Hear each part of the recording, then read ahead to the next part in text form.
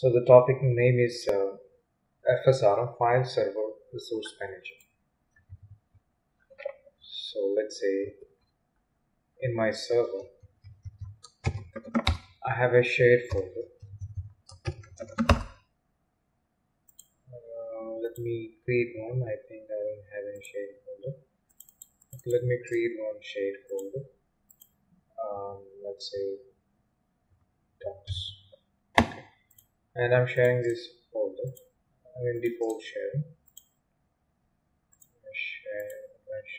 Share this folder, and I'm giving full permission so that everyone can access it.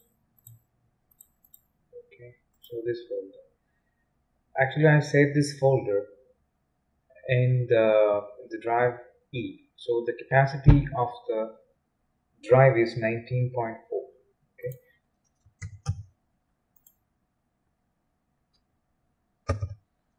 So I'm connecting the server. So I can see the dock and right click on dock and magnetic drive and finish. You can see that it's around 19.4 is the capacity of that shared folder, so that I can store, or from this user I can store around 19.4 GB of data. Imagine not just one person is using this shared folder, many are using it. So I want to set up a quota for each user. Let's say for every user I'm just giving 1 GB of space instead of the whole space of the partition. So how can we do that? So in that case, we need to install the FSRM on the server, because my shared folder is in this server. So let me go to the server manager, add roles and features, and then choose the file server resource manager. Under files and storage services, the roles, and there you can find the files server resource manager and install it.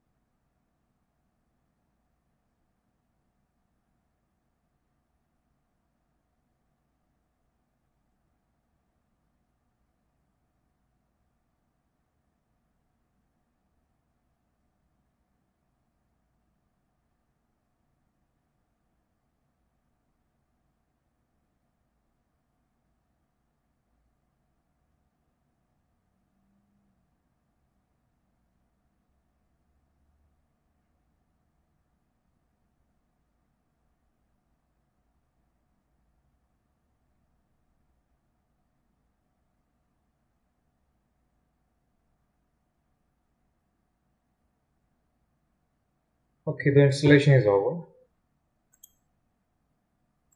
So I have a tool available, file server resource manager tool. There you can find quota management. Okay, so in quota management there is quota. Right now there is no quota is running, and a few quota templates are available. Those quota templates are having 10 GB limit, 100 MB limit, like that, but 2 GB limit. I can use this 2 GB limit. Or if you want, you can customize by creating a new quota by giving a name and choose the one you want to copy, or just we can simply give your requirements like 1 GB. Okay, so in this case I'm just going to use this 2 GB limit. Okay, and it is hard quota, and hard and soft. Hard means once the user reached his quota, he won't be able to write more data. And if it is soft, still he can access the space even though he reached the maximum. But the administrator received an email. If it is connected to a mail server, he continue get an email, so that he get to know this user is having close the limit. Okay. So I'm going to go with the 2 GB hard limit. Okay. So I want to choose this template. So for that, create a quota. Okay, go to quotas, right click, create quota, and the path. The path is going to be my shared folder. So here, this is my folder docs, and then I need to choose the template from this list.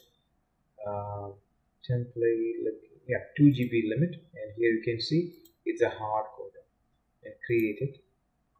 Yes, and now it's created for every user.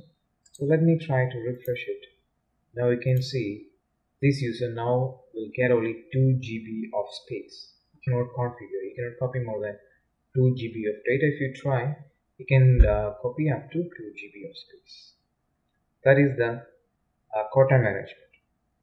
One more tool is available, that is called the file screening. That means if a user got this 2 GB space, he can copy any type of data like documents, video, audio, PDFs, whatever the types. Suppose if you want to restrict some file formats, you can do it. For example, I don't want to copy, or the administrator or the according to the company policy, no one need to copy a picture into this drive. Okay, so let me choose one file screen. So here you can see at templates. Here also you can find the templates. These templates are created like audio and video, like that. Image files, block image files. Let me look at the image files list. There you can find image files. What actually the meaning of image files? If you click at it, you can see these extensions are categorized as the image files. JPEG is there, PNG is there. Yeah, PNG is not there. Yeah, PNG is there. So major file formats, I mean the image file formats are already there. So I'm going to block this. So go to file screen, right click, create file screen, and choose the path. Here also I'm using this path. Docs,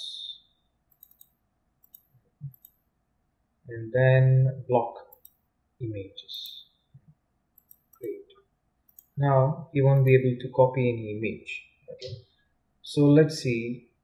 So for that I need an image file. So I have an image file in my drive. So I have a disk available here.